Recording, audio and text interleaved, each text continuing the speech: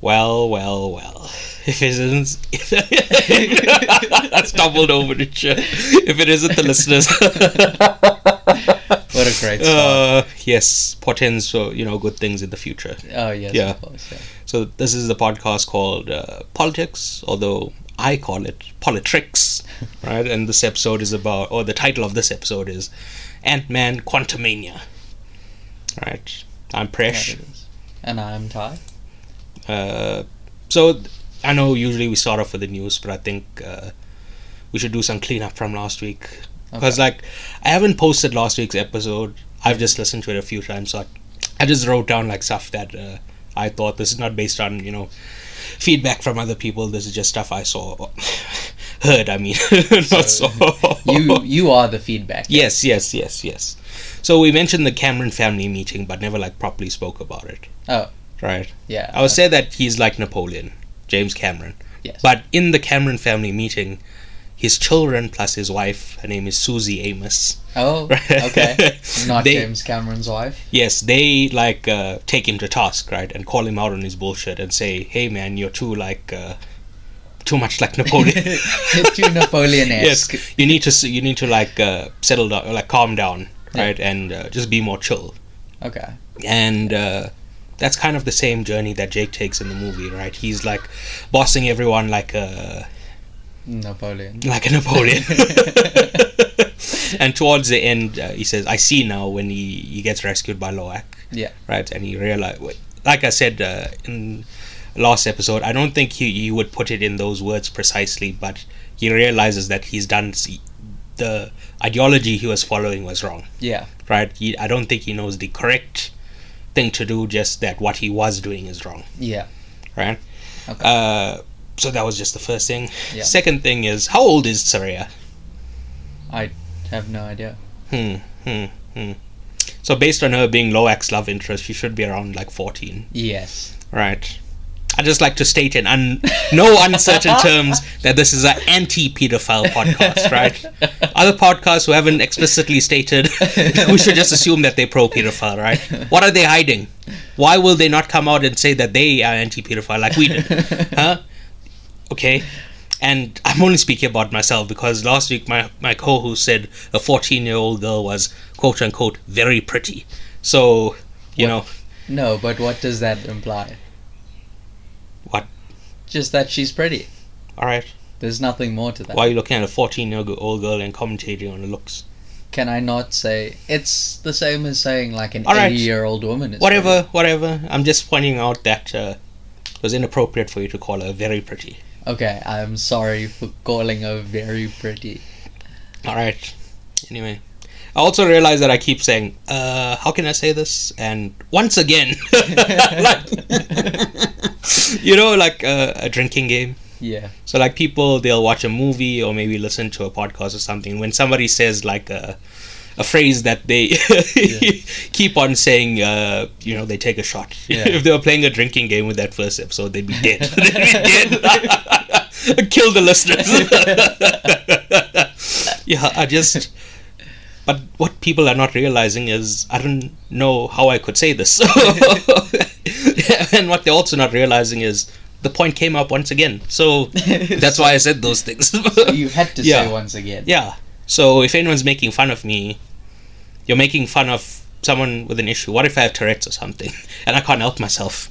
Do you have Tourette's? Alright, that's not the issue. The issue is I'm being bullied in the future because once again, no one's heard this. But when they do hear it, in a WhatsApp group, they're going to find some way to take that audio clip of me saying and make it the WhatsApp profile picture for our group. Okay, anyway. Neytiri and Spider.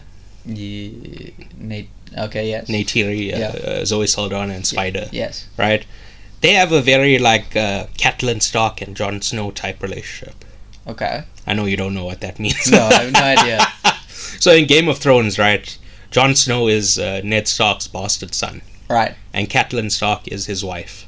Okay. So he brought Jon Snow back from when he was on the war. Yeah. And the assumption is that he had a baby with someone, while he was at war, and he brought it back. So Catelyn is very doesn't like this child. She's very Yes. how can I say this? Fuck! Oh my god! She just doesn't like him. She doesn't like him in the same way Neytiri doesn't like Spider. Yes. But there's a question I had, which we didn't bring up last week. It's like, does she hate him because he's human or because he's Quaritch's son? That's a very good question. Does she know that he's Quaritch's son? I think so. I think everybody knows, right? Okay. Yeah. But whatever, it doesn't matter. It's just one. It's a minor thing I was just wondering about. The leader of the clan is called Olo Iktan. Yeah. You know, we were saying Jake has two titles. One is Torok Nocto, and the other is the leadership. There, I couldn't remember. It's Olo Iktan. Okay. Right, and we are talking about the George Lucas quote. The quote is, "These are movies about space wizards for children." Yes. Right, and that's what gets people upset. They're like, no, Star Wars is for adults. It's for, whatever. Yeah. The creator is telling you this was made with children in mind. Not that you're not allowed to watch it, that you're not allowed to enjoy it. Just this was made for children. Yeah. That's all. Makes sense. That's the beginning and end of the point. Right.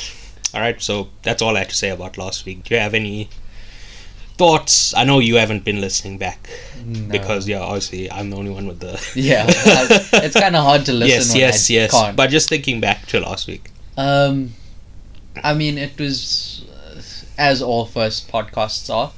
It was a little bit rough around the edges.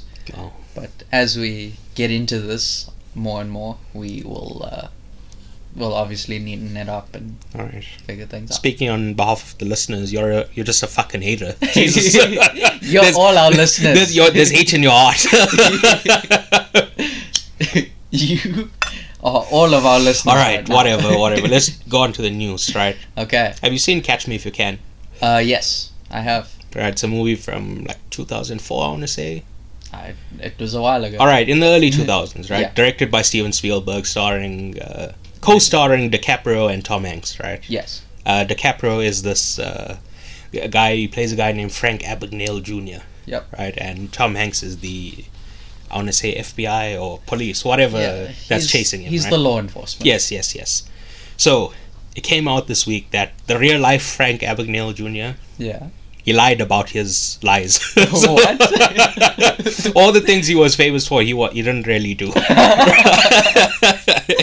And like, I just think this shows the decay of society. Right? If you can't trust a con man not to lie to you, who can you trust? Who can you trust? If we don't have trust in our con men, who can we trust? That's what I'm putting to you, the audience. Who can we trust? So, he's a con man that lied about being a con man. Yes. That's impressive. That's what I'm saying. Now that when I read it, I was like, this is actually a little bit more impressive than being the actual con man. But whatever, just a light news story to ease us into it because it's been a hectic week. As I was doing I don't like sit down and go through the news stories. Like if I'm like listening to a podcast or like see something, I'll write it down. I'll just jot it down. Yeah. So, and then at the end of the week, like I'll try cut out stuff that doesn't seem relevant or whatever. But this week it's just been hectic shit after hectic shit. Yeah. Something I actually didn't write down here, but I was just reading about. Yeah. A little peek behind the curtain. I took a full shit before we started recording. There you go. All the listenership we built from last week. So I was just scrolling news on my phone, and I did hear about this last week. I just forgot to read more into it. But apparently Donald Trump might be arrested today. Oh yeah. Right. Yeah. He tweeted about. Well, he didn't tweet about it. So he has something called Truth Social, which is his own social media company, right? He said that so in his 2016 election, do you know who Stormy Daniels is? Yes. She's the porn star who allegedly, Trump hired. Yes. But he hired her with campaign funds, which is you're not allowed to do that, right? Yeah. if he had just used his own money, it would be fine. But this. So they're charging him because he used that money inappropriately. You're supposed to use campaign funds on the campaign, right? But yeah, he. Apparently, like, news got out and got back to him that that is going to be a guilty verdict. So we're all finding out today. It's Tuesday today. Just another little peek behind the curtain. We usually record on Sundays. I'm saying usually. We've only done it once. Maybe Tuesday is our usual day from now on.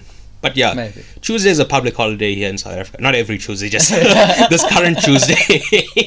Every Tuesday we get off. Just a new public holiday every week. Yeah, so it happens to be a public holiday today, and I was busy on Sunday, so we moved it to today. So yeah. Yeah. We will find out later if he's going to jail or not.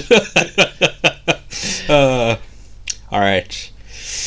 The next thing is Iran and Saudi Arabic diplomatic relations were restored this week. Got there eventually. All right. And you're thinking, all right, this is great. This is a win for the Biden White House, the Joe Brandon White House, right? Sure. But wait a second. This deal was brokered by China. Oh my god. What?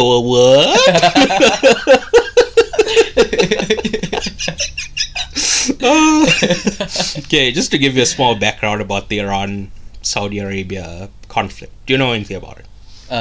It's a conflict between Iran and Saudi Arabia. All right. So, like, they've been enemies for years, right? Yes. I don't think there's like a single thing you could point at and be like, oh, we're enemies because of that reason. It's just like a bunch of small things, like small. I'm saying small, but like I assume to them it felt big, right? Yeah. So a bunch of these conflicts happen. So it's just they've been enemies for a long time. So nobody can really remember where it started. But like the subtext of these conflicts is that Iran is Shia country. Yeah. It's a, how can I say this? Fuck! It's a sect of Islam. Yes. Right? So you have Sunni Muslims, you have Shia Muslims. There's different types of Muslims. Yes. It's similar to, like Catholics and Protestants. Yeah. There was a great schism in Christianity where those two groups broke off. Similarly, Shia and Sunni, they both believe in Islam, just different interpretations, essentially, right? Yes. So Iran is a Shia country, and Saudi Arabia is a Sunni. Well, not the majority of the people. It's not like every single person is of that religion, just the majority. And the leadership of those countries are of that particular denomination. Yes. Right? So, yeah, but like the straw that broke the camel's back, as it were, happened on the 2nd of January 2016, right? Okay. 47 people were put to death in several Saudi cities, including prominent Shiite cleric Namir al-Namir, right? So, which is Iran's type of Islam, right? Protesters of the executions responded by demonstrating in Iran's capital, Tehran. Oh, right? That same day, a few protesters would eventually ransack the Saudi embassy in Tehran and later set it ablaze. Due to this tension, several Cold Wars were started, and the hope is that, with the diplomatic relations being being restored, right, the tensions will dissipate. Go. Yes. Yeah. So since 2016, they haven't been having diplomatic relations up until this week, where the Chinese ambassador, brokered relations back. Yeah. Right, but their conflict has turned into a Cold War in the Middle East. Yes. So Iran are funding certain factions in wars across the Middle East, and Saudi Arabia on the other side of those wars. So one of them is the war in Yemen. Yeah. Right. Saudi Arabia, basically Yemen is going through like a hunger crisis. It's a man-made famine. Yes. Because like Saudi Arabia is like blocking imports and stuff. Yeah. Right. The war in that country is killing a number of people. Right. So like, the hope is that, that diplomatic relations are restored. That these Cold Wars, these smaller events will, they'll provide ease up. Some relief. Yes, they'll ease up. Right. So the war in Yemen is one of them. The other one is in Syria with Bashar al-Assad. Yeah. The butcher. Yes. Not Licha. Not Lissandro Martinez. Yes. The other butcher. The real butcher who literally butchers people. An earned nickname, not United fans trying to make the small guy seem tough. Right.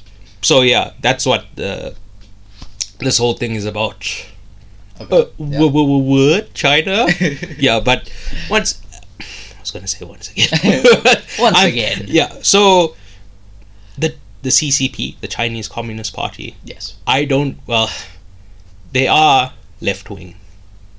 Okay. But they're very, centrist. So, centrally left-wing. They're center-left. Okay. They're not... It's not how I would run a country, is what I'm saying. So I have critiques of the CCP. Yes. But I'm not... I'm not on their side. Yes. I just... I think it's funny that America got their asses attitude. They're like, because in their mind, in America's minds, they're the world police of, the world police, right? They the ones who, who sort this out, and China's stepping up. And this actually leads into another story we're going to get to just now, right? But it's also because America is... what's it when you're friends? Allies. Yeah. They're allies with Saudi Arabia, right? Yes. So obviously they can't be trusted to broker a deal because you're allies with one of the warring factions. So obviously the other side is not going to trust you to... Yeah. So there was no way that America could have done it, even if they wanted to, which they don't. Yeah. Right? So yeah. Yeah.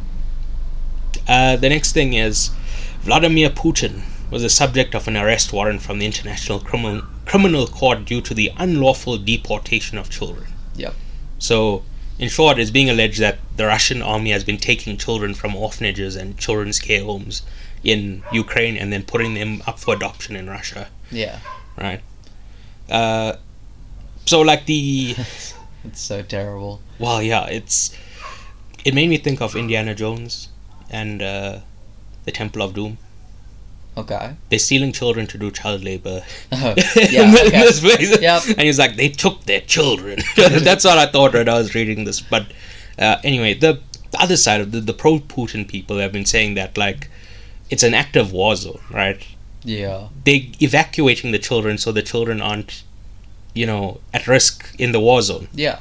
So I don't really know what to make of the situation, right? I don't know, because both sides seem plausible to me. It seems plausible that the Russians are, abducting children, and then it also seems plausible that they don't have any quarrel with children. They have a quarrel with the Ukrainian army, so they evacuated children because they don't want children to be hurt. So and once it.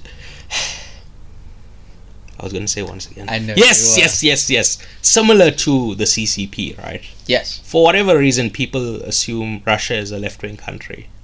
However. No, because of the Soviet Union, right? Yeah. But the Soviet Union dissolved before I was even born. Yeah. Right? For example, South Africa used to be an apartheid state. Yes. Is it currently an apartheid state? Well, some may argue. Okay. I'd argue that the shadow of apartheid looms large, and there's still, problems from that system that live on to this day. But definitely, but we don't live under apartheid currently, right? No, we do not. Because, as with the passage of time, things changed, right? Yeah. So, the Soviet Union fell in, was it 89 or 90? 89. 89, right? That's been years and years. And I think in 2000, that's when Putin came into power. Yeah. So he is a right winger, right? He's constantly talking about Donald Trump says, "Make America great again." Yeah. Putin has something similar, where he's like, "We've got to return Russia to," something like that, right? Yeah. But he's not talking about the Soviet Union. He's talking about the pre-revolution, back in the day. Yes, the Russian. The Kingdom of Russia, not that's what he is referring to, right? Yeah. So it's not because like Russia is a left-wing country that's why I'm giving bail to Putin. I just don't know what to make of the situation. Yeah. Right. But obviously, Putin is a bad guy, so it's much easier to believe that they're stealing children. Definitely. So that's why I'm leaning towards that side, but it also seems plausible that they're evacuating children because they don't want to kill children. But yeah, like I said, no idea who's lying. Maybe everyone's lying. Yeah. There were no children to begin with. They just stole like some cardboard cutout that they put up, like in peppermints.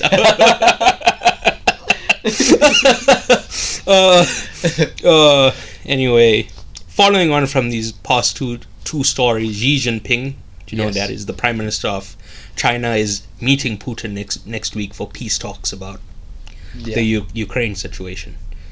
So, following on from the two stories, one, China sorting out world affairs, pursuing for peace. Yeah. The second thing is, Putin. But yeah, I don't really have anything to say about this. Obviously, just have to wait. Just like the Trump thing, we have to see how it plays out. Yeah. It's not like these other two stories where something's already happened. Yeah. It's like they're meeting later this week. We'll see what happens. We'll maybe check in next week, see. Yeah. It's more a developing story than something that's already I just thought I'd bring it up because in relation to those other two, it like kind of it fits in. Yes. There's a through line here. Yeah. Right, and then finally yesterday there was a national protest against our president in South Africa. Yes. Asking for his removal and just protesting the current state of South Africa. And it was led by the EFF. The F, if you will. Yeah, the left-wing party of South Africa. I would usually say quote unquote, but they do espouse left-wing values, like not some bullshit, right? Yeah, it's just I don't find them trustworthy. Yeah. Do you know what a cult of personality is? Kind of. I know what a cult is. All right, it's when like you have a leader that whatever they say. Oh yeah, you're not following principles, you're following whatever the leader says. Yeah. And the leader, a person is fallible. Yes. But the idea is not fallible, right? So if you're following the person, you could do the wrong thing. Yeah. But if you're following the idea, and if somebody falls short of that, you push them to the side, Yeah. You won't, right? So they very following of their leader. Yes, that is true. Right? That's why that they are. That's my critique of them. So I'm not going to say they quote unquote the left wing party. Like Yeah. They are not centrists. They are not right wingers. They are genuinely left wing. It's just I don't approve of their methods. Yeah. Right. I approve of some of their methods. But anyway, right. I'm neither condoning nor condemning these protests. Yeah. Right. And so, like, a lot of people said that, like, the protests failed. Yes. That, like, not enough people came out. Yeah. They're using... So there were protests in 2021. Yes. They're using the scale of those crowds to measure the scale of the crowds yesterday. Yeah. And they're saying it's a much smaller turnout. That's what the narrative is. Makes right? sense. But I'd like to point out that I thought it was effective. Right? Okay. From Sunday, yesterday, and today, we haven't had load shedding at all. Yeah, that is true. Right? We haven't. There's another thing, like, people will say, well, the army and, like, the police were all deployed. So this proves that they could be deployed all the time to keep us safe, but they're not. Yeah. That's valid. Right, so even though, like, not a lot of people came out, the point was proven that, the ANC can do stuff to make things better. It's just that they choose not to. It's only when there's a threat of violence or implied violence that they'll actually do anything to to kind of ease tensions. Yeah. Right. So in that sense, I thought they were very effective. Yeah. The protests, but once again, I'm neither condemning nor condoning it. I don't want to put forward an opinion other than to say I think it was effective. Right. That's reasonable. So that's it for our news. Do you have anything else you want to add? Just the one thing for the Liverpool supporter sitting next to me. Knocked out of the Champions League last week. 6-2 Yeah, on aggregate. 6-2 on aggregate. It's a bloody shambles, mate. But it is what it is. Listen, It happens. okay, I know I came here and said last year that we were going to bang Madrid 4-0, but I don't really believe that. Right? No, let me take that back. I did believe, Okay. but I thought we'd need a lot of luck, Yes. right? Mm-hmm. We didn't even show up. Yeah. Even if we had luck, we deserve to lose, right? Like Madrid showed more urgency than us, and they were 5-2 up, right? They were the ones that wanted to win. Listen, and a lot of the time I defend Trent. Yes. Trent is not my favorite player. He just happens to be the person I talk about most because Yeah. he's the one that gets attacked the most, so I have to defend him the most, right? Go to war for Trent. Yes, because like both Walker and Reece James, right? Anytime they make a mistake, it just goes by. Yes. Anytime Trent makes a small mistake, like say a player gets past him, Yeah. and then the player runs into the the past the line, right, and they go out of play. Yeah. They'll still, criticize Trent and say, "Oh, he got away from him." Yeah. But stuff like that, right? Yeah. But genuinely, this match Yeah. week that passed, so shocking, bro. Yeah. He didn't put in any effort. Even going forward, like a lot of his passes just went wild. It was Yeah. very wayward. Yes, it Yeah. was just such a poor performance, bro. Yeah. If I should have put a proviso last week. I said if we show up and we have luck, we would have won 4-0. But genuinely, so poor, bro. We deserve to lose. So basically, if everything went right, you would have won. Yes. But unfortunately, everything did not go right. In fact, we lost 1. Everything went wrong. Yes, but like that first leg, I thought we were really unlucky. Yeah. It was like a 2-2 draw. Yeah. But like Madrid got extremely lucky. So Yeah. I was like, it's not going to be one-sided. But Yeah. just totally the lack of effort from everyone, bro. It's so shocking. Yeah. All right. Anyway, you're glad you got that out of your system, you piece of shit. Yeah, I was sitting on that for a while. Anyway, into the context for this movie, Ant-Man, right? This is a sequel to original recipe Ant-Man, obviously, and Ant-Man and the Wasp. Yeah. But it's also somewhat a sequel to the Loki TV show. Yes. Have you seen it? No. Alright. Let me give you a quick rundown just so you have some context. This is the context section after all. This is the context section. Yes. That's how that works. So, do you know in Endgame, yes. there's a Loki who escapes using the time stone? Yeah. Right? Because like the Hulk distracted everyone or something and he like touches and he goes away, right? Yeah.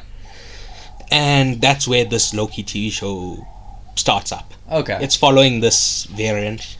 Yeah. From 2012 when he loses against the Avengers and he's being taken away, and he touches the time stone and he goes somewhere else, right? Yeah. So we find out there's an organization called the Time Variance Authority, or the TVA. Okay. So they prune like various timelines. Right. So when there's a anomaly, Mm-hmm. an anomaly is if somebody uses one of the Infinity Stones in a way that's not supposed to happen. I see. Okay. Yes. Right. So for example, Loki wasn't supposed to get away. He was supposed to Be captured. be and stay captured, there. go back to Asgard. Yeah. For Thor 2, I want to say. Yeah. I think so. Right. He's in captivity in Thor 2. Yeah. Right. But so they come to prune him, and Okay. they capture him. Right. And they take him to the TVA headquarters. Right. And he Okay. meets a guy named Mobius. Oh. Mobius okay. is a TVA operator, Right. an agent, right? Yeah. And they. So, like I said, when I said an Infinity Stone does something that's quote unquote not supposed to happen, what does that mean? Not supposed to happen? Maybe they have I'm assuming it's like they've got kind of like timeline laws, and then if Well, this is the thing. It's not like some, set law of the universe. okay, The TVA is choosing what to prune and what to not to prune. So it's to their standards, not like okay, some universal law that they're following, yeah, right? And the reason they're doing that is they're maintaining something called the sacred timeline, okay, which is not one timeline. It's like a collection of timelines that lead to like a very similar result, oh, okay, right? okay, yeah, So, this is the spoiler section for the Loki TV show. okay, Right? We find out that the person in charge of the TVA is someone called He Who Remains. okay, He Who Remains is a variant of Kang. oh, right, okay, yeah, And he explains that there was a multiversal war between different versions of him.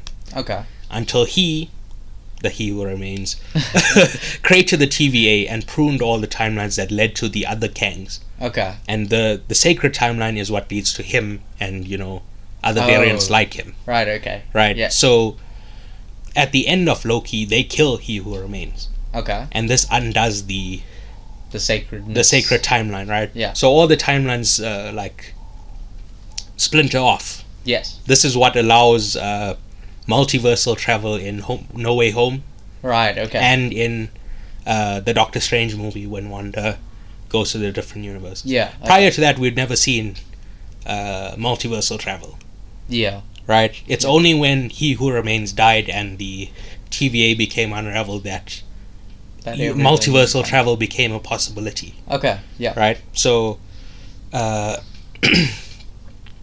yeah.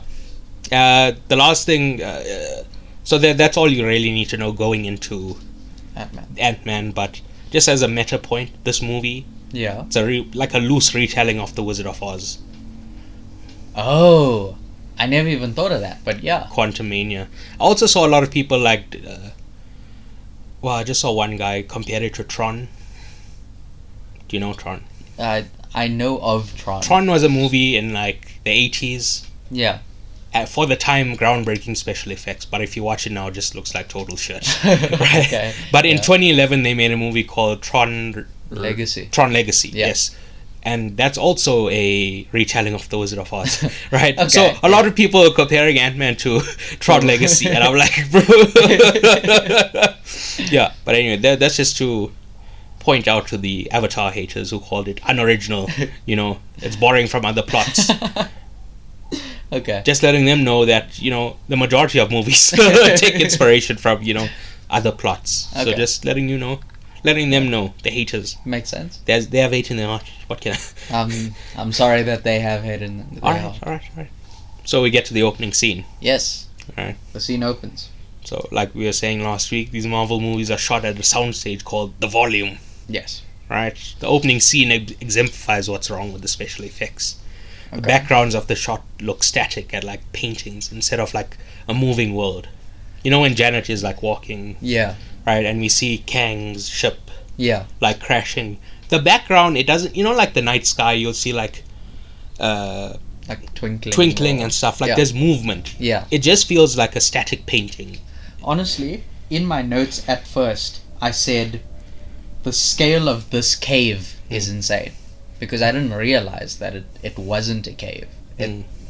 Cave would be quite static, but this just looked like a cave, if that makes sense.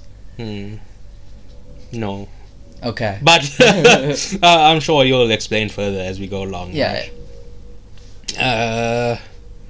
Then we cut back to Scott and he recaps the situation, Yeah. to let us know where we are in the universe. He just kind of mentioned some stuff from Endgame, Yeah. right, just to catch us up. Yeah. We find out Cassie is a college SJW and she has no respect for the gosh darn law.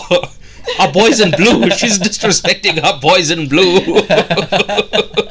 She shrunk his popcorn. Yeah.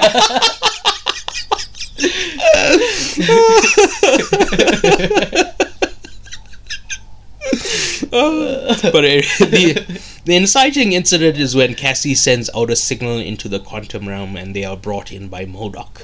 Yep. So I just thought this was very silly. the extended plot of Janet having some like deep dark secret holds no narrative weight, as we know that she's a good character and the Ant family will forgive any like perceived evil actions. Yeah. So you either make Janet's crimes genuinely unforgivable, Yeah. or change it to like a better inciting incident. Like maybe they were like the Ant family is fighting some other villain. Okay. And you know, like how Janet initially got sucked into the quantum realm, like she just had to get too small and she, you know, went there. Yeah. Maybe something like that happens to Cassie. Yeah. She like just takes it too far and gets trapped in the quantum realm, and they have to go in and save her. It would actually be set up perfectly, because at the beginning she's learning how to use the suit still. Yes. It would have made a lot of sense to do it that way. But yeah, this reasoning of Janet, you know, reluctantly not wanting to go to the quantum realm and stuff is so dumb. Yeah. Really very silly.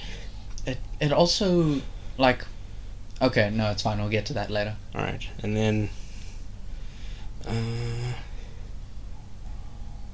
So the third option would be if Janet genuinely did want to go back and help the war effort. Yeah. She's like, oh yeah.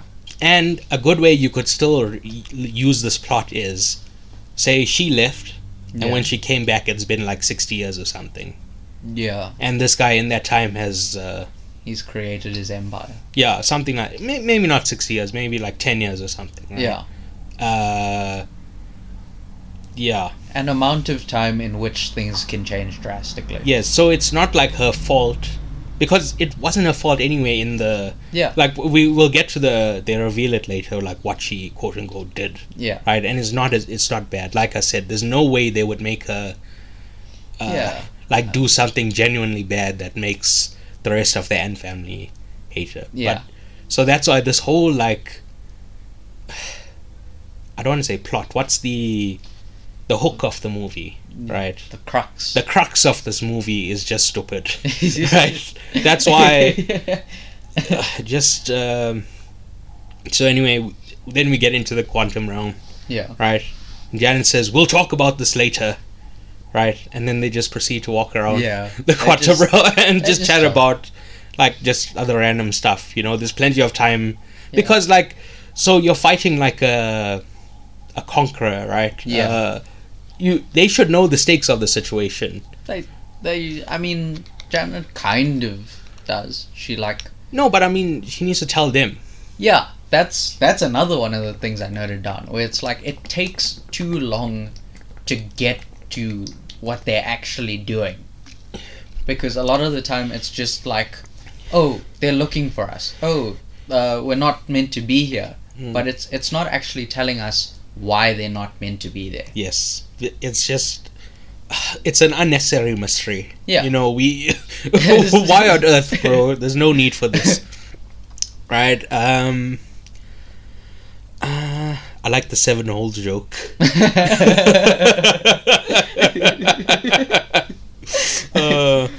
But before that, there's this like very sloppy editing sequence, right? Okay. Where they taking Scott, they're like, drink the ooze. Then it cuts away to like Janet, and she's meeting those other people, and she like sort of play fights with that guy and stabs him. And then he like he brings it out.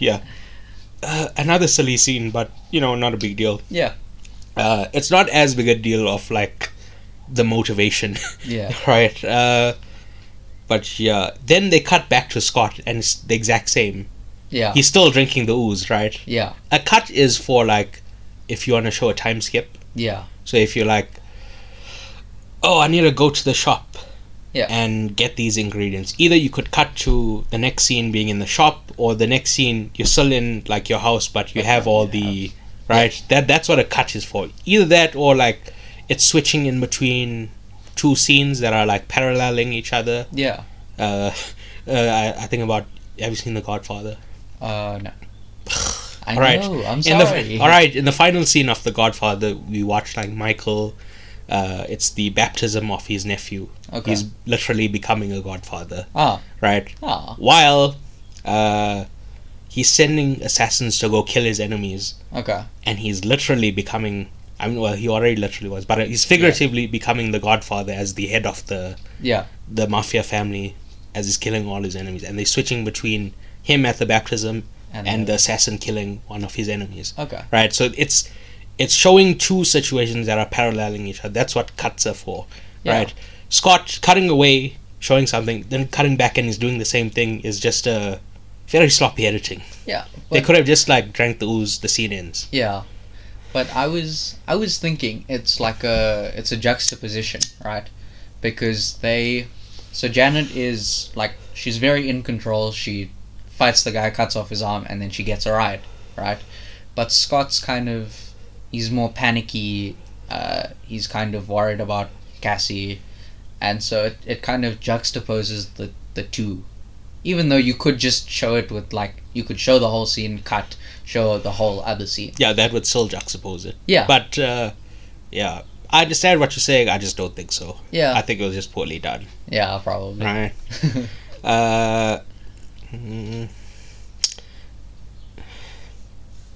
It's a minor nitpick, right? But I don't really understand the rules of this world. Okay. Like, how many people are visitors?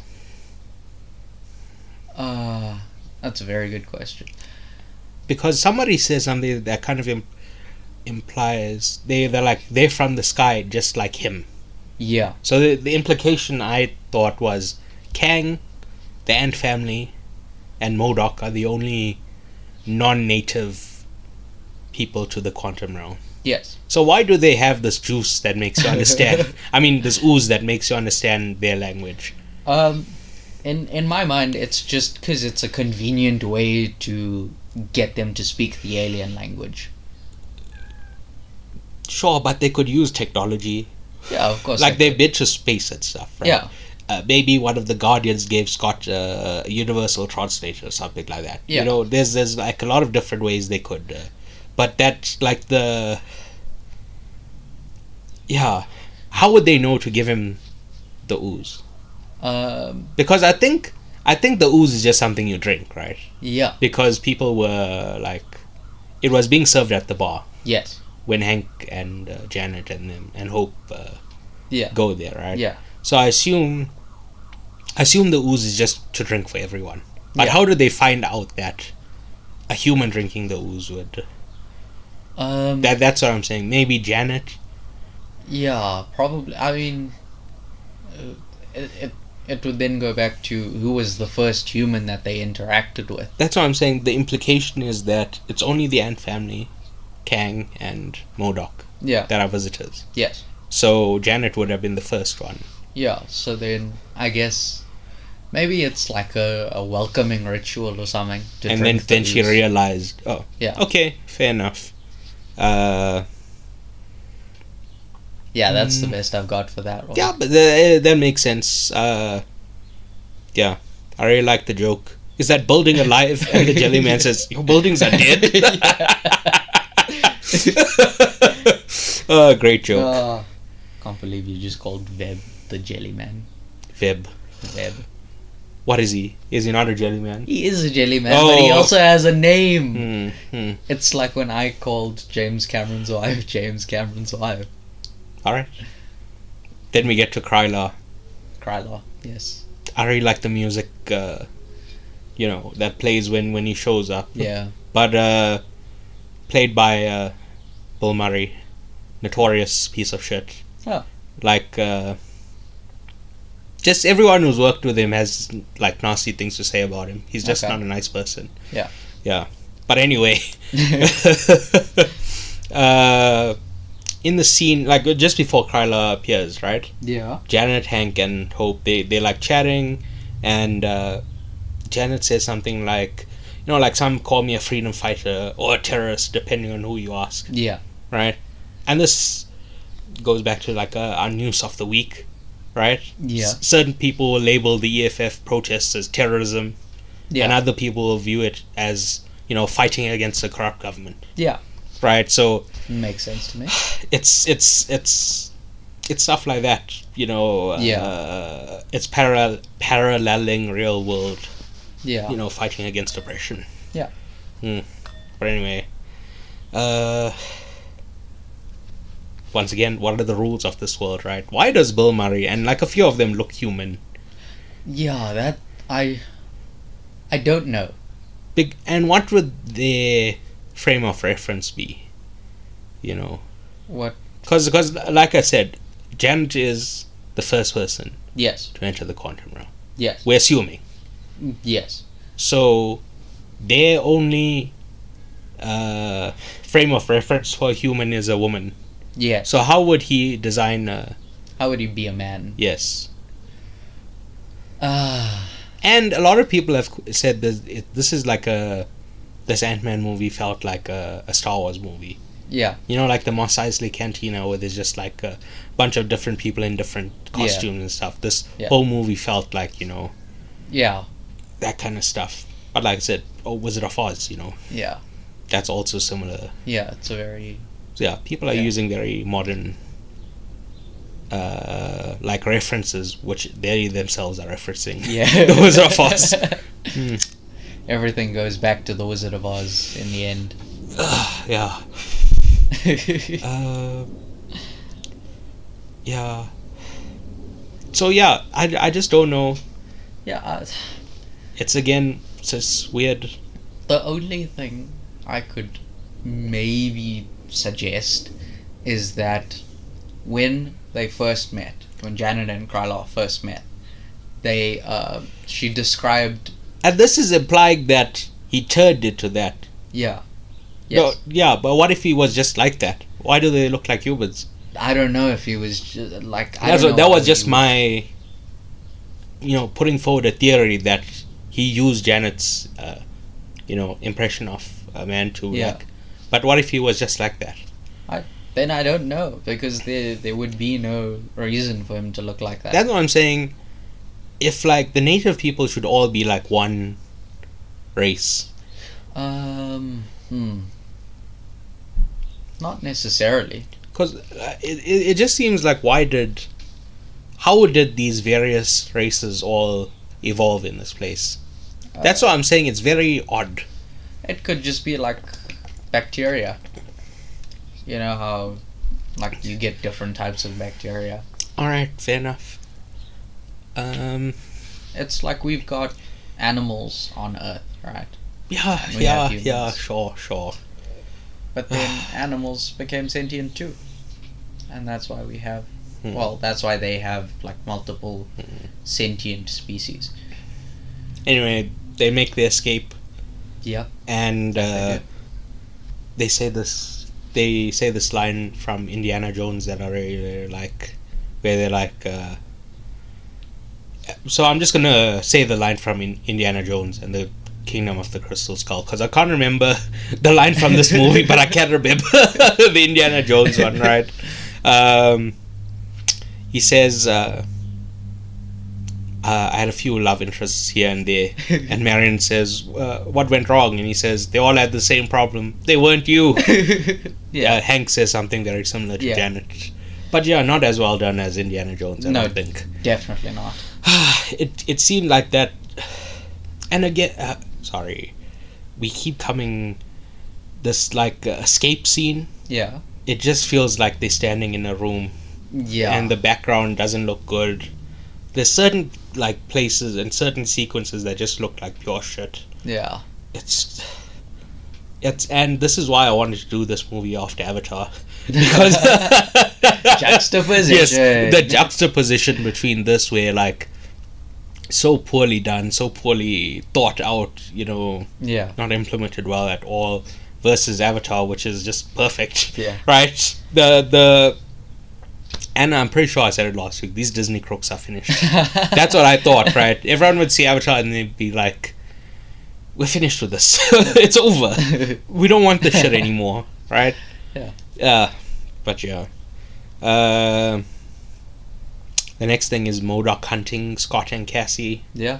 So MODOK, we're talking about effects looking like shit. Yeah. MODOK looks like shit, especially. I didn't like it at all. That poor guy. It's not his fault he has a big head. And I understand, like in the comics, MODOK is used for comedic relief, usually, right? So he's used as he would be in the comics. It's just, I feel like they really underutilized him and like they wasted him. Yeah, they did. Because like he could have survived this movie and like showed up down the line or something. He could have had a little Vegeta arc going on. Yeah. Have you seen Shark Boy and Lava Girl? Yes. Right. A lot of people have been posting online like George Lopez's character from Shark Boy and Lava Girl versus MODOK, and like this movie from the early 2000s looks better than this. Awful, bro. Awful. Now we get to Kang. Right. An hour into the movie. Like I said earlier, well, we met him in the first scene. Yeah, but then like actually introduced to him, because like he shoots that thing in the first scene. Yeah. Well, but I mean, he's the titular Wizard of Oz, right? You don't immediately meet him when you get to Oz. You have to go on the road, right, and eventually get to him. Okay, yeah, I see. But then, what wishes is he granted? To go back. But he's not granting their wish.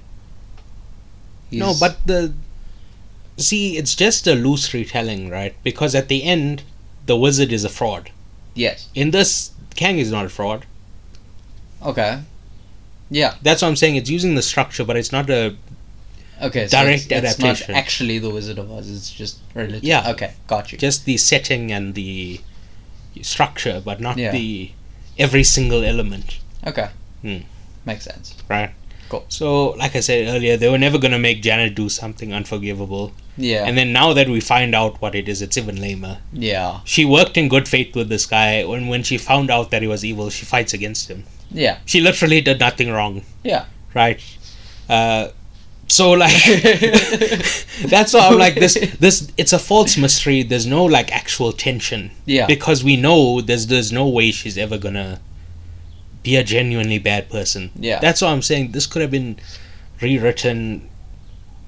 Yeah. Like I spent like a few seconds thinking about it and like I found a way around this, right? Yeah. It was just so, again, I keep saying silly, but it's so stupid, bro. Truly. Yeah. And I kind of like this movie, so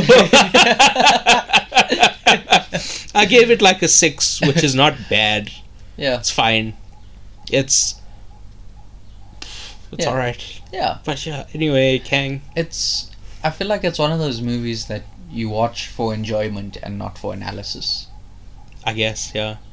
It's just one of those like the crappy rom-coms that I watch. Well, any movie can have a meaning. Yeah. It's just usually... Okay, never mind. We'll get to it later. I watch Avatar for pleasure. That is true. And it can also be analyzed. Yeah.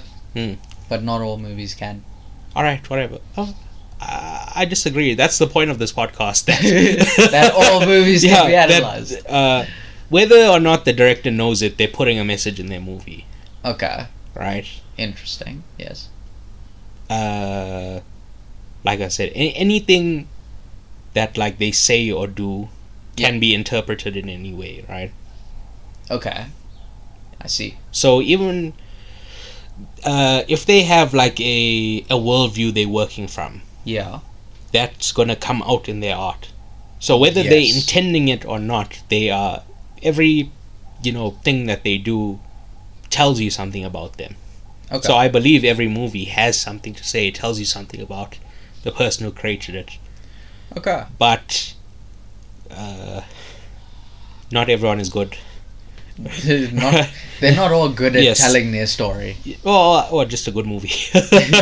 Full stop, right? Okay, yeah.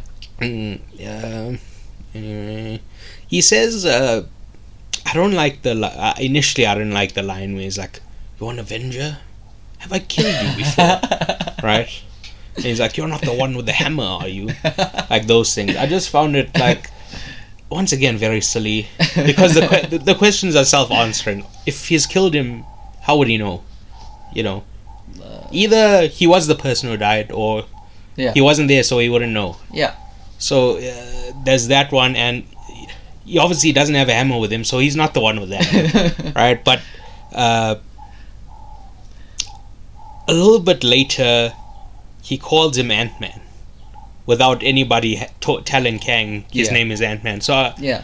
in hindsight, I'm like, oh, maybe he's just fucking with him. Yeah. he's just saying stuff to like scare him, right? Yeah, I think he is. Because yes, he calls him Ant-Man, and then like later on he says, "You talk to ants," Yeah. and we've never seen him interact with ants at that point. That's Yeah. why. That's why I'm pretty sure Kang knows who he is. Yeah. Yeah.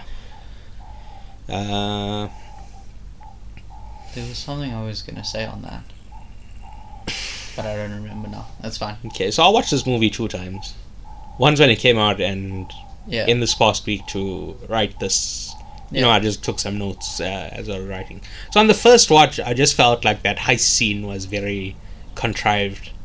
Okay. Because the previous Ant-Man movies are about heists. Yeah. So they needed to find a way to tie in a heist. And I Yeah. just thought it was very, like I said, contrived, silly. Yeah.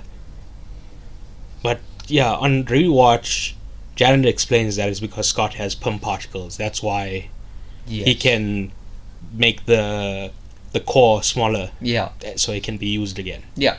Right. But I'm still kind of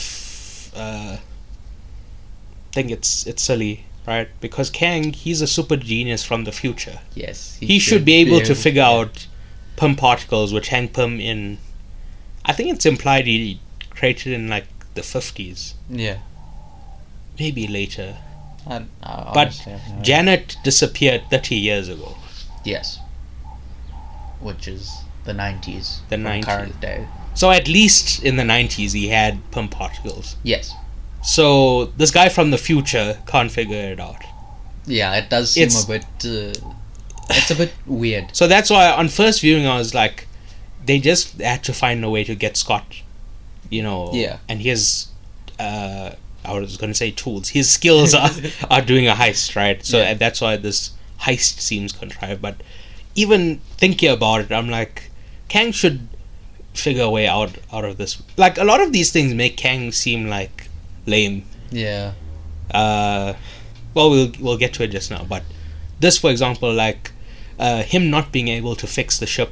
Yeah. Janet having to be the one that like that sorts out his. well yeah his- that does a lot of his- stuff to Yeah. work out the The power core. yeah. It's just it makes him seem lame. Like Yeah. what does he do, Yeah. right? But also they somewhere towards like the middle of the movie, they're like, he has technology that we haven't even thought of yet. Yes. And it's like, what? How can he not just create this thing that he needs? Yeah. And you know the thing that like Scott, he had one singular goal of saving Cassie. Yeah. That's why all the Ant-Men work together. Yeah. Wouldn't Kang, if he gets there, there's different word, he splits up, right? Yeah. All of them want to leave the quantum realm, so they would have one singular goal. So they would do Yes, the same thing. it's just once again that whole scene is just so stupid, as with the majority of this movie. Just But maybe it's because the Ant-Men think like ants. So they know to climb on top of each other. It's a very weak excuse, but it's an excuse. So this guy's never seen ants before. He's never seen No. things climb on top of each other. Like Unreal. Like Krylar says, ants? What are those? Do we have them down here? But so Kang is the new Thanos, right? Yes. And so like I mentioned in the context section, in Loki, Yeah. he dies. Yes. In this movie, he's defeated. It's unclear whether he dies or not. Yes. And like I said, he couldn't create this technology that existed hundreds of years before he was born. Yeah. Even though he's a future super genius. Yeah. All of this stuff just makes him seem lame. Yeah. He's supposed to be, you know, the big bad for the next phase of movies. Yeah. And the way they've set him up is very lame. Yeah. I would have preferred that they just didn't do it in an Ant-Man movie.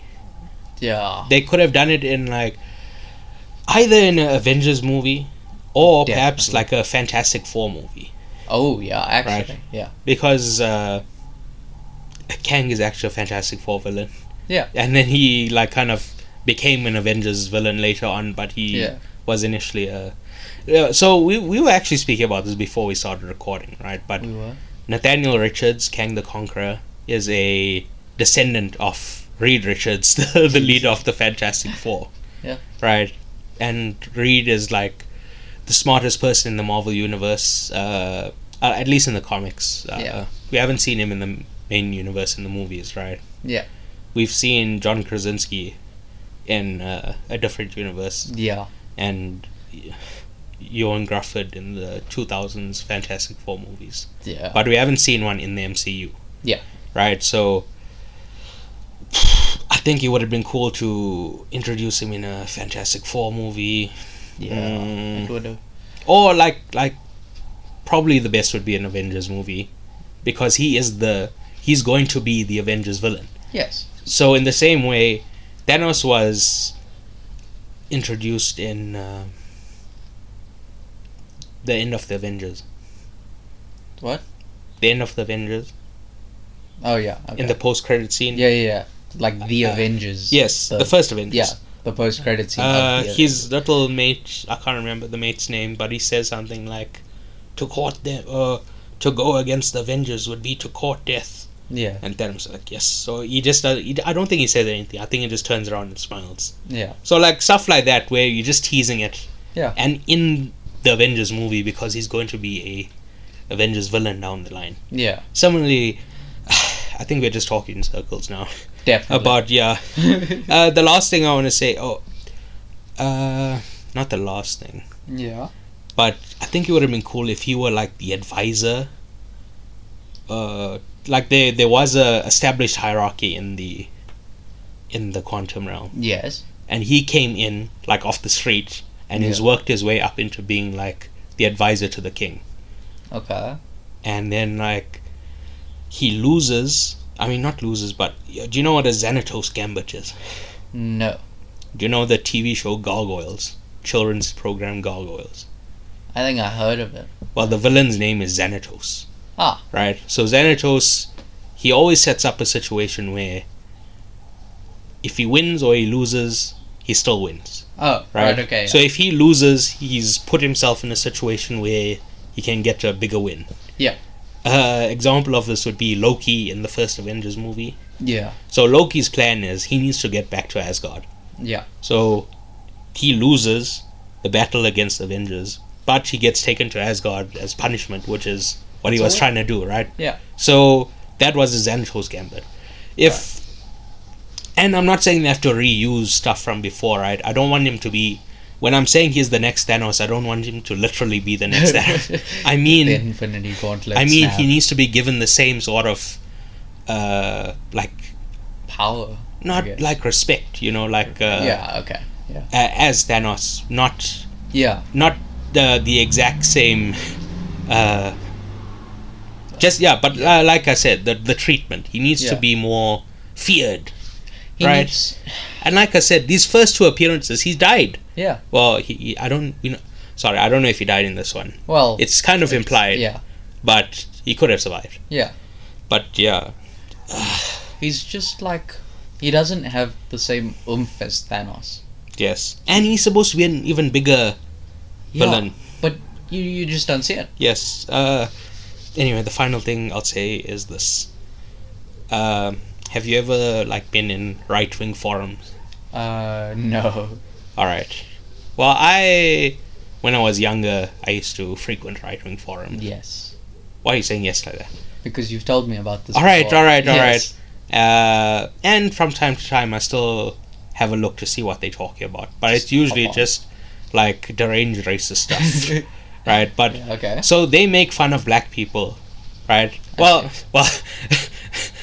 so black people, there's something called a hotep. Okay. Do you know what that is? No. They're like, so they say stuff like, we used to be kings in Africa Oh. before, slavery took us away. Yeah.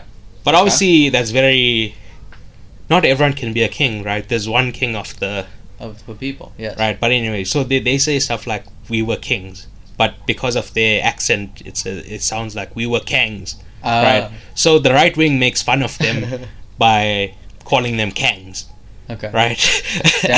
I don't think the optics are looking good. No, because Kang Kang is a black guy in this movie. And right. He's been defeated twice. Well, yeah. But I'm just saying.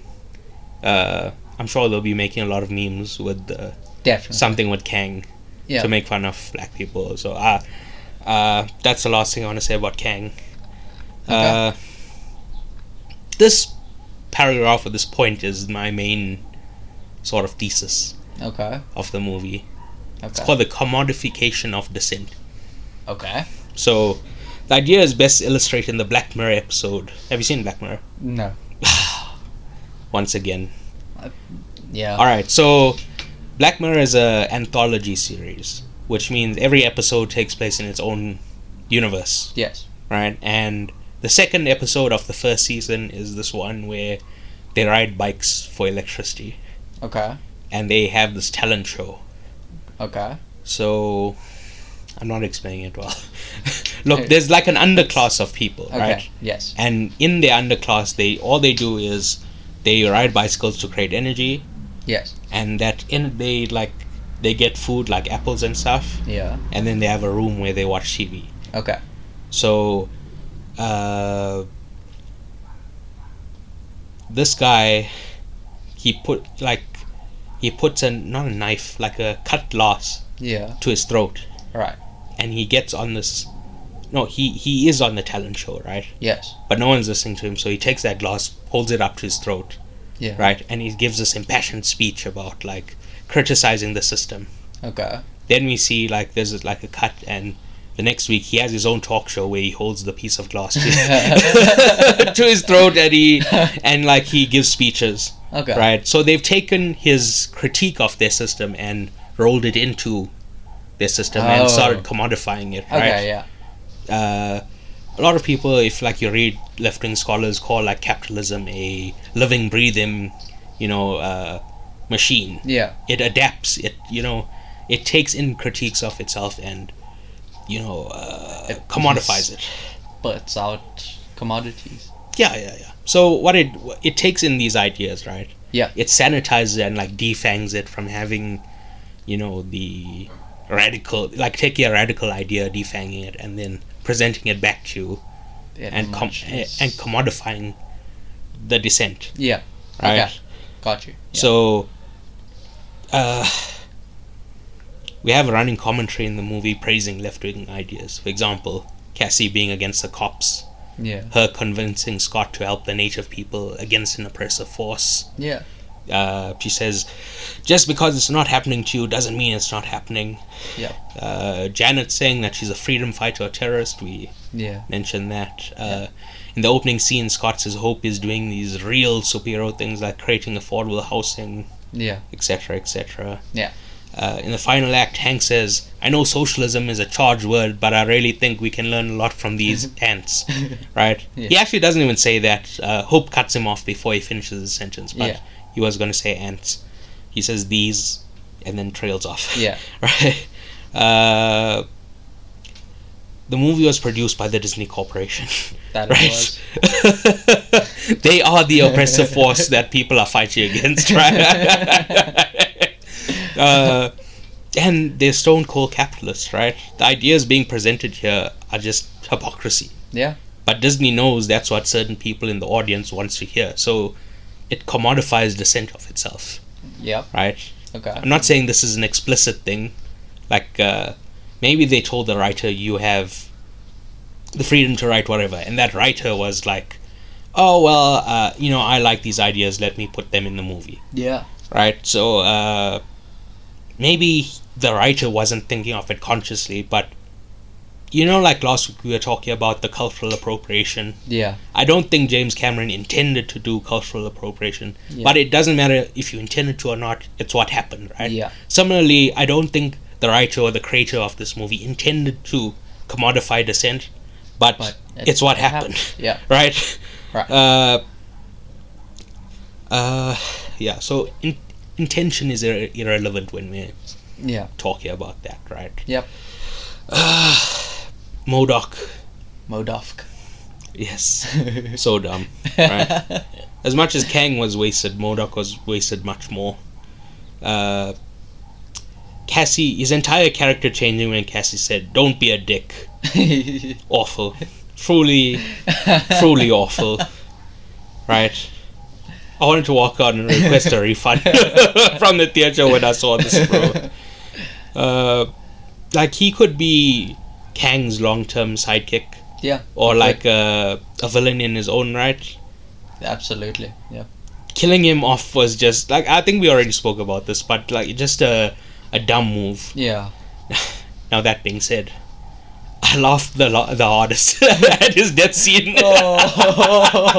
Throughout this, that's the funniest joke in this whole movie. When he's dying, he's like, "Scott, you are my brother." He's like, yeah, I guess. He's like, and I died as an Avenger. And he was like, yep, one of the Avengers.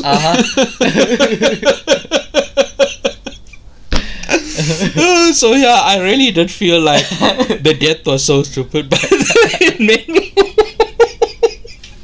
because I saw a meme, right, that it said "Avenge the Fallen," and like the A was on a picture of MODOK.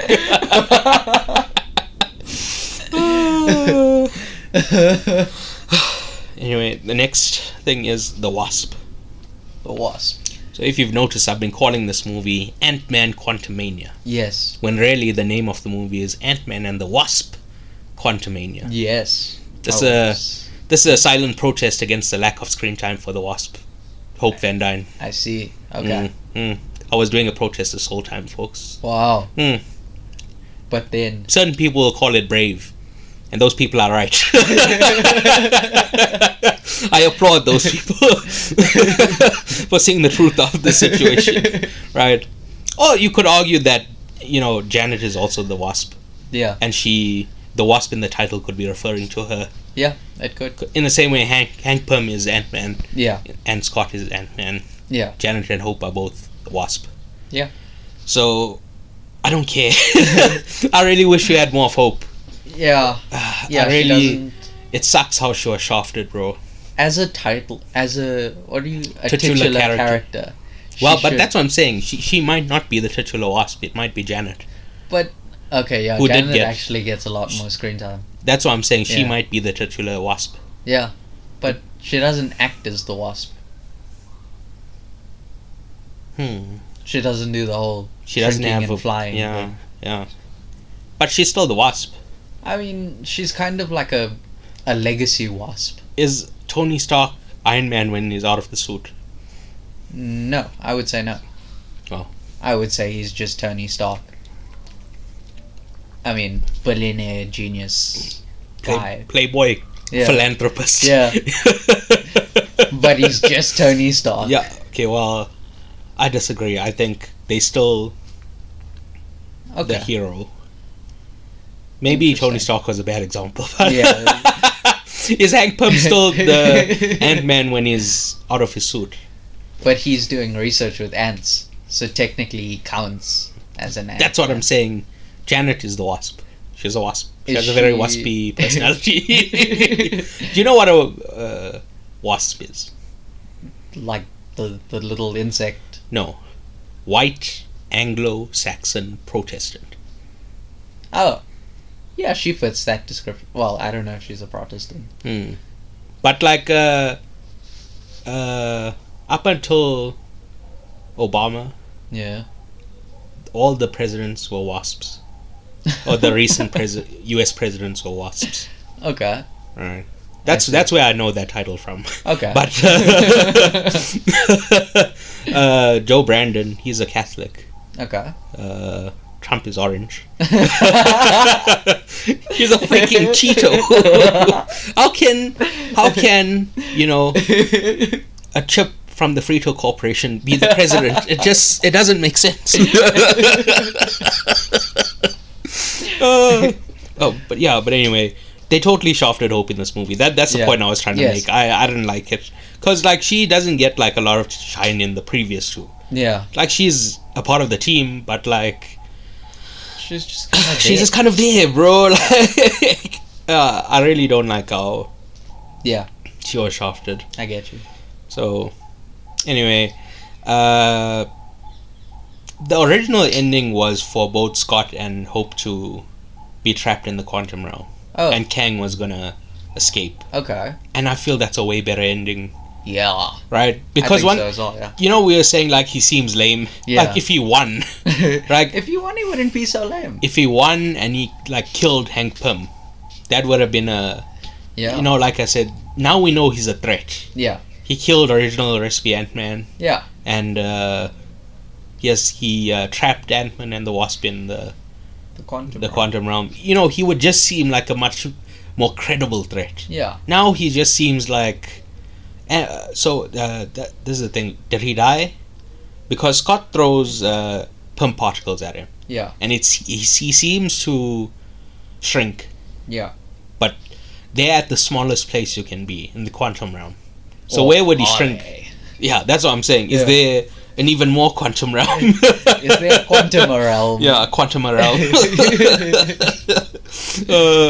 But yeah. Either way, he was defeated. Yes. That's why I'm like, so lame. We keep going back to this. I need to stop saying so lame. So lame. It's so lame. But yeah, I really like that alternate ending better. Yeah. The way this ended. Also, I feel like they should have definitely killed off someone. Yeah. Because- That's why I said Hank Pym. Yeah, like Right. MODOK does not count as being killed off because Well, and he's a villain. Yeah, you need to he's kill like- a good guy. yeah, Yeah. you have to create some sort of threat. But Like at the this end is- of Infinity War, when half the people die. Yeah, That's you need to have Yes. something. Or like before that, when he kills Vision and Yeah. he pulls the thing out of his. yeah, the brutality of Yes, pulling the Mind we Stone need out. to understand that Kang is a threat. Yeah. Right. Yeah, the socialism ants. I don't know what to say. There's really, like I already spoke about it in the commodification of dissent. Yeah. It's like I assume there's people who'll be like, "Oh, Presh, I thought you'd love this. It's about socialism ants." Yeah.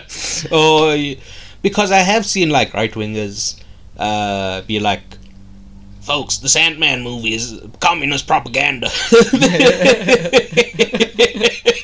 Because of the ads. Yes, because of the ads.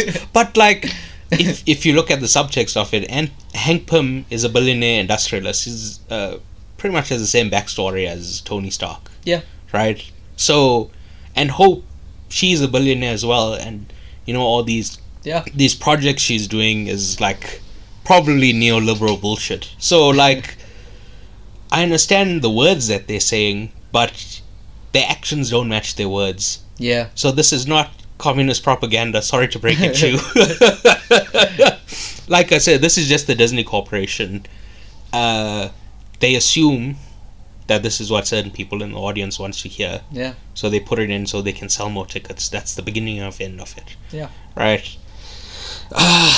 Then we get to the end scene. And I kind of like this. The meltdown. No, yeah. But I mean, like, it's like a sign of things to come. Okay. Yeah. Yes. Right?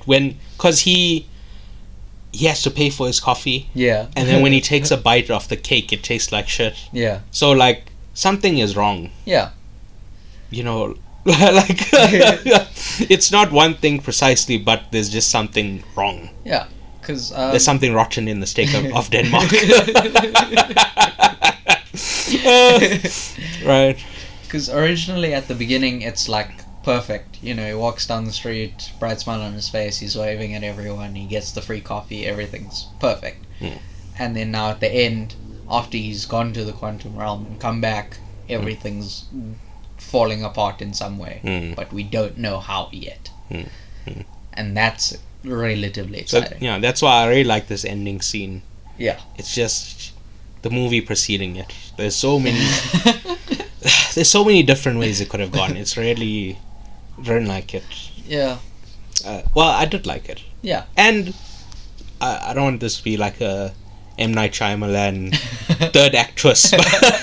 I like Marvel movies. Oh no!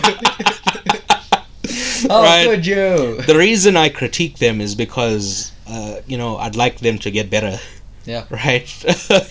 if I wasn't interested, I just wouldn't watch them. I would just do something else. Yep. Fair enough. Yeah, my cousins. Every time I'm complaining about a Marvel movie, my other cousins, not this cousin, do they know you're my cousin? No. I don't think we mentioned it. No, we have not. All right. But now they do. Yeah. Anyway, my other cousins, they always say like, "Oh, you hate Marvel," when I'm critiquing a Marvel movie. No, I love Marvel. In fact, I'm a bigger Marvel fan than them. But that's beside the point, right? So the first post-credit scene is the Council of Kangs. Yeah. So you know what we were saying about the movie? Yeah. It just doesn't do anything for me. Yeah. Because in the movie, Kang says they banished me. They were frightened of me. Yeah. So the most scary Kang was defeated by Ant-Man. Yes. So why should we be worried about the rest of them? It's like I said, like I've been saying, he dies at the end of Loki. Yeah. He possibly dies at the end of this one. He seems like a bitch. There's no reason to be threatened by this man, right? Yeah. Yeah. There's just no heft. We never really mentioned, but I really liked Jonathan Major's performance. Okay. Both in Loki and in this one. Okay. I really like him as an Yeah. actor. I just Okay. don't like the character. Yeah. I think we should make that distinction. Yeah. I mean, I also really like Paul Rudd. Yeah. I'm very susceptible to that man's charms. I just have a little chuckle whenever I see him. Right. The second post-credit scene is Owen Wilson and Loki watching a Kang variant called Victor Timely. Yeah. Right. So this is what I was saying about following on from the Loki TV show. Yeah. He who remains dies. The timeline unravels. And Loki, when he gets back to the TVA, Owen Wilson doesn't remember him. Yeah. So I assume Loki took him to show him a Kang variant. Yeah. That's all I can take from that scene. And, well, his name is Victor Timely, right? Yeah. Timely is what Marvel Comics used to be called. Yeah. They used to be called Timely, then they changed, I think, Atlas. Okay. And then became Marvel in, like, the 60s. Okay. But, yeah. I think that was just a small nod to The original. Marvel. their past. Yeah. But yeah, that's all I have. Yeah. Okay. Well, your notes? I mean, You haven't said it. Like, you've just been, like, once in a while looking at... Yeah. You have so many notes, you haven't said anything. Yeah, there's a lot of notes. Alright, go from the beginning. Okay, let's see. I'm trying to... Okay, let's see what we have that's, like, already... That hasn't been said already. Or you can just say whatever and then... I mean, there's... Okay, yeah.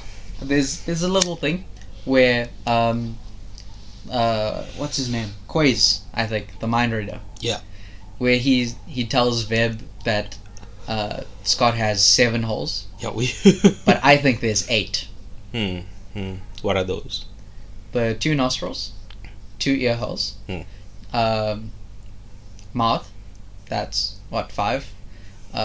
Belly button 6, butt 7, but then there's also a hole that you pee from.